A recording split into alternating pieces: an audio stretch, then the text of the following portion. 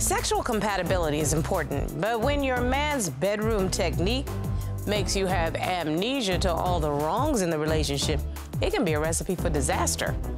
On today's case, Ms. Cooper says that's what she's been dealing with in her relationship with the much younger Mr. Rosing. Ms. Cooper says she should have known she was in for relationship turmoil when Mr. Rosing introduced himself and his cucumber to her in the veggie aisle. Lord have mercy. Mr. Rosing says the constant smothering from Ms. Cooper makes him feel like he's still living with his mother. It's a lot to unwrap. Let's hear their case. Court is now in session. The Honorable Judge Starr presiding.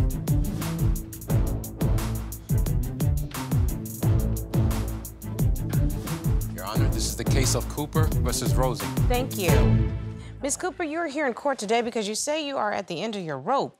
You say that Mr. Rosing is a sex-addicted liar and a cheater who contributes nothing to your household but heartbreak and chaos. Yes, Your Honor. Mr. Rosing, you say Ms. Cooper's complaints are completely unfounded, especially since you say she knew exactly what you had to offer when the two of you entered into this relationship. Yes, Your Honor. Okay, so this relationship has been together for 3 years. You all have no children together. You do have one child. Mr. Rosing does not.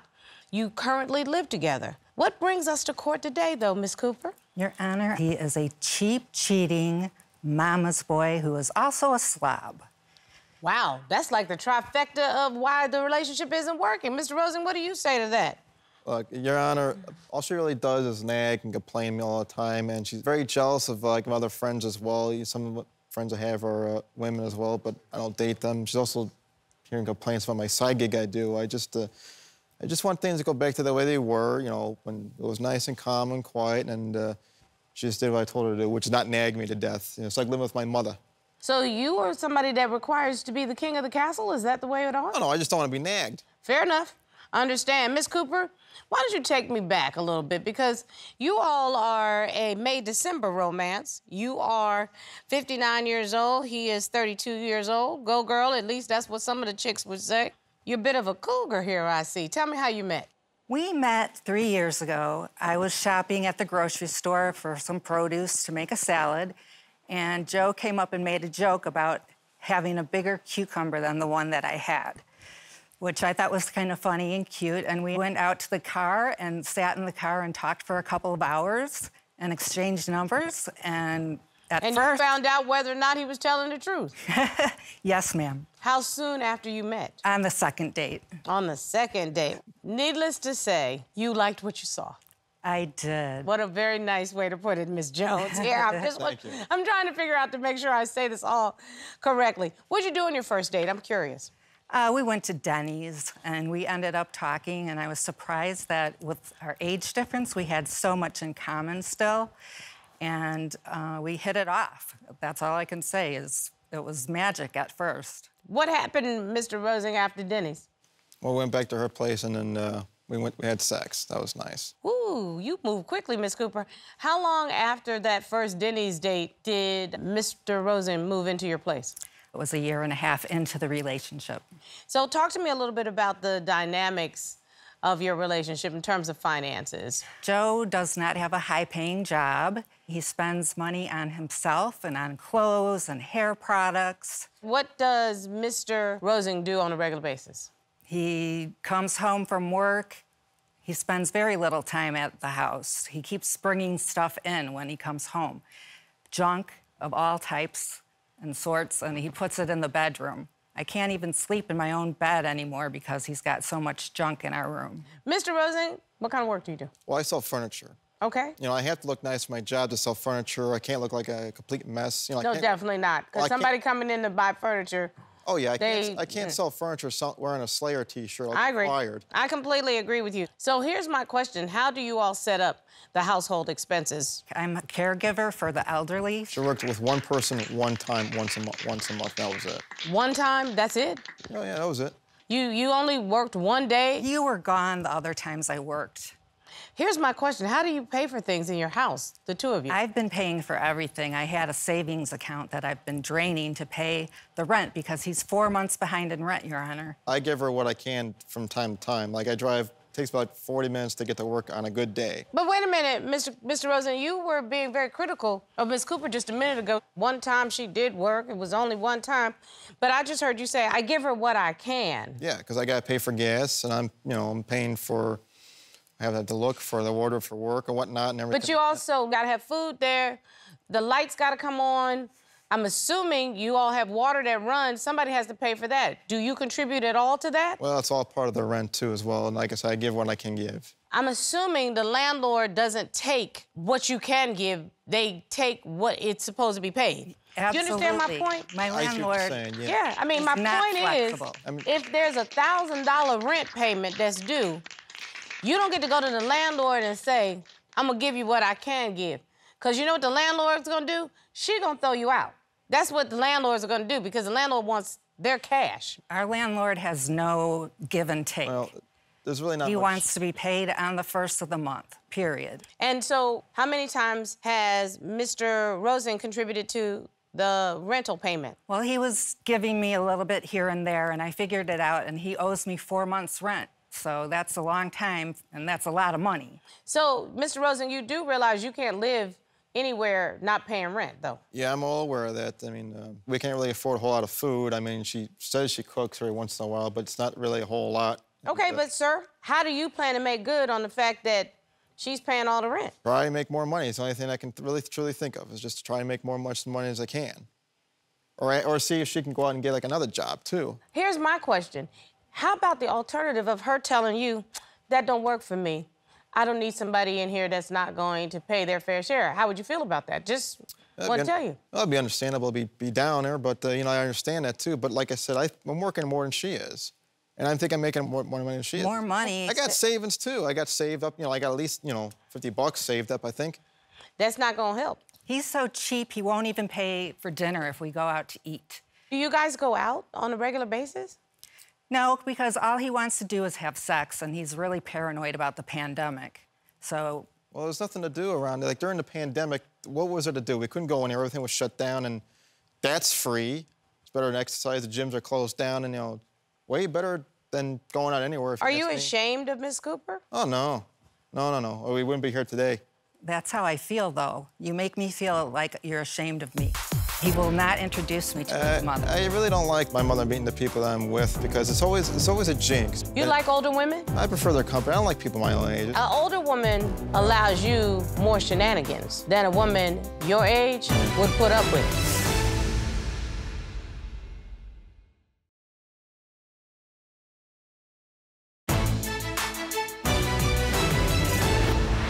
By the way, Your Honor, he didn't even buy me a Christmas gift this year. I had to buy something for myself. Why not?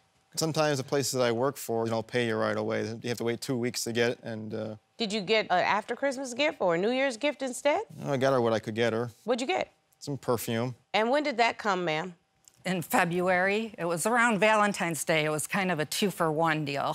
What was your understanding when Mr. Rosen moved in? What was supposed to be the relationship dynamics? I thought he would pay his share of the rent, and I didn't know what a slob he was until he moved in with me. Did you have this conversation?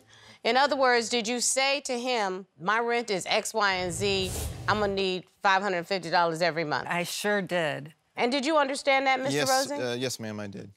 You're telling me what has happened is it has not happened. That's correct, Your Honor. Oh, you say he's a slob. He is a big slob. Yeah, Our bedroom, but you can't cook, though. Our bedroom is full of his junk. He leaves his clothes all over the bed. You can't leave your clothes looking like that. That's tacky. Where? It looks like an episode of Hoarders in that bedroom. Yeah, that's not so bad. You just seen the worst part. It looks nasty. I go and sleep on the couch, not on the bed, because the bed is in there somewhere, covered up with junk. She always treats me like a child, and then it's like I kind of just, Mr. I Rosen, just give up. That looks like a child's room. It looks like a teenage boy came home from school and left all his stuff on the floor. And my teenage boy is 17, and if he did that... Well, that's not all my stuff. That's some of her stuff there, too. But that's tacky, and you know As you can tell, he doesn't clean up after himself. He doesn't do any So why chores don't you around the clean up house. I'm after at work yourself? all the time. I'm working. He doesn't when I even get take back, the I don't have time garbage to do out. anything. I'm exhausted. She's home all day long. But wait a minute. If it was the other way around, I would But you say the same expect thing. her to clean up your stuff? I just want to be clear on the dynamic. No, of course not. But, you know, if it was the other way around, I would take care of the housework if she was out working. Wouldn't bother me. Well, remember, I asked you what was the relationship dynamic, and his expectation is that you will clean up after him. Your expectation is that he wouldn't be a slob. That clearly was a conversation that you all should have been having in the vegetable aisle instead of running off to the Denny's, if you know what I mean. Yes, Your Honor. And if you have a date with somebody more than 2 times, you'll learn what kind of person it is. Did you ever go over to his place? I have not. He lived with his mother previously, and I have asked Don't they all? to be introduced to his mother, and he will not introduce me to his mother. I really don't like my mother meeting the people that I'm with because it's always a jinx because the people I go out with are close to the age range that she is, and then by that time it just really kind of just tanks. I guess I figured that, oh, I'm the same age as his mother, so now it kind of feels weird, which... You like older women? I prefer their company. I don't like people my own age. It just drives me up the wall. And at least with older women I can have a conversation with. And I know who Clint Eastwood is, right, Judge? You know who that is. You know, the interesting thing about it is an older woman that's single allows you more shenanigans than a woman your age would put up with. Well... Because I can tell you right now, woman your age would probably say to you, get your stuff and get out of my house. Actually, I couldn't stand people my own age because of the same shenanigans. I don't know where people my age range or generation get off having this sense of entitlement. I certainly don't either, sir, as I look here and talk to you. Well, no, you have this wonderful sense of entitlement as you sit here and you're talking to me. You've got a woman who is footing your entire bill. And you think because you got John Travolta hair from the 80s, that works. That don't work.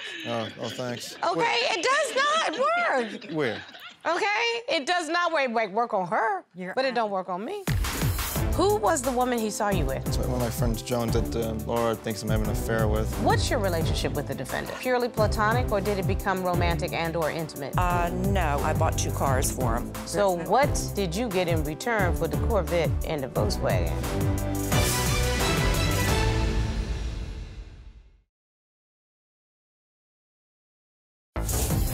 If you'd like your case to be heard on Divorce Court, call us toll-free at 1-877-311-2222 or log on to our website at divorcecourt.com.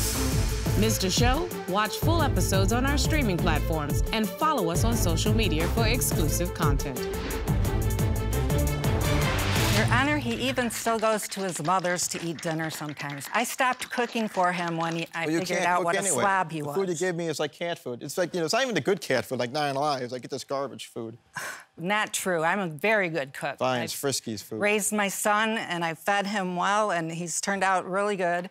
He's nothing like you, Joe. So, okay, cheap, a slob, no chores, this whole thing with the mother. Maybe another woman. My son doesn't like him, and my son also saw him with another woman in the grocery store, another older woman. That's your spot, right? Other people go to the club, but you go to the grocery store. I don't like the club. Because you know what? The next sugar mama is in the vegetable aisle. That's why you go to the grocery store. Could be the deli area. Or the seafood spot. Your Honor, I have some evidence. My son has done a videotape for us, so... Actually, I know that your son wanted to weigh in, so I'd love to hear his point of view. Let me see that evidence, please. I haven't really agreed with the relationship from the beginning because he's way too young for my mom. And from what I'm hearing now with them living together, he's a slob, and I guess he's behind on his rent. So, no shock there. But also, when I went to the grocery store not long ago, I saw him in the parking lot flirting with another woman, which, obviously he's not being faithful. Anyway, besides the point, he's way too young and immature, and my mom deserves better than that. Mr. Rosen, you know that her son doesn't care for you, right? Oh, I do now. Who was the woman he saw you with? I think that's my friend Joan. She was really upset that her dog was dying. And so you were having a conversation with her in the parking lot of the grocery store? Yeah, it's one of my friends, Joan, that Laura thinks I'm having an affair with. Actually, I think that's Miss Figley. As you all identify people, we reach out in the court to see if they will come and give us their perspective. Your son agreed to get his point of view, and I invited Miss Figley to join us also. Barbara, will you ask her to join us? I asked you to introduce her to me, and you said no. You weren't around. Ooh, Miss Figley got the red outfit memo. She and I are together today. Here's my favorite color. Miss Figley? Yes. How are you? And you look beautiful today. Thank you. What's your relationship with the defendant? We are just friends. We talk quite a bit on the phone. We have things in common. When did you meet? About a year ago. So in the middle of this relationship that he's having with Miss Cooper, you all met. Is that fair to say? Yes. I know it's not usually polite to ask a woman's age, but you're looking so fly over there. Am I allowed to ask? 74. You go, girl. You told me you were 70. I wasn't ever. Well, I mean, just... I'm old enough to know better, but sometimes I don't know better. Ooh. So, Miss Figley, what's the nature of your relationship? We talked for about 6 months before Joe told me that he had a girlfriend. I didn't know this at the time. In those 6 months, was it purely platonic, or did it become romantic and or intimate? No, I bought 2 cars for him. You bought 2 cars? Yes, I bought him a red Corvette. Miss Figley. I know. I said I don't always do everything the right way. 8 years ago before I knew you.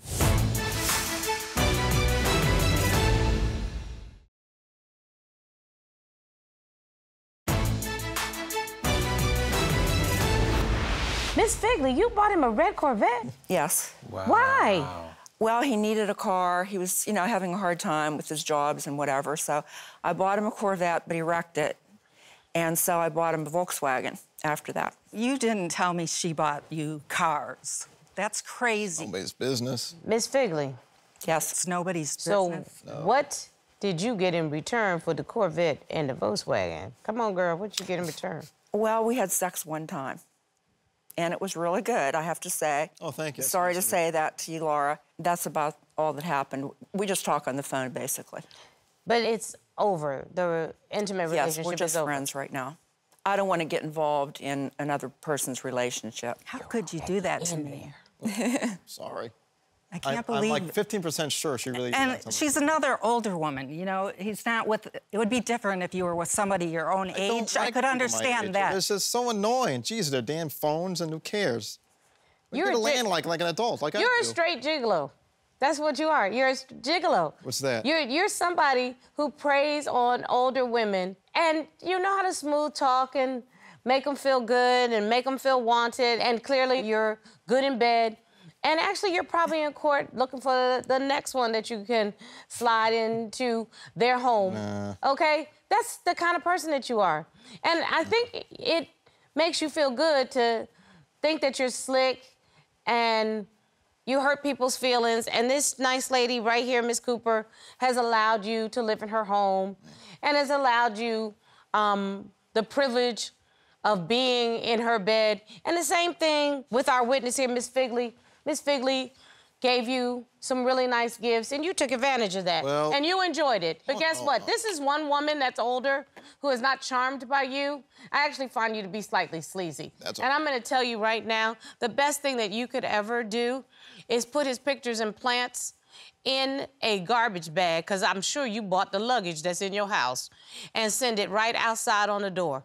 And please don't think that you have been humiliated by him. He humiliated himself because of his behavior. It was not man-like, it was boy-like. I hope you enjoy your mother a lot, because you're gonna be sleeping back at her house.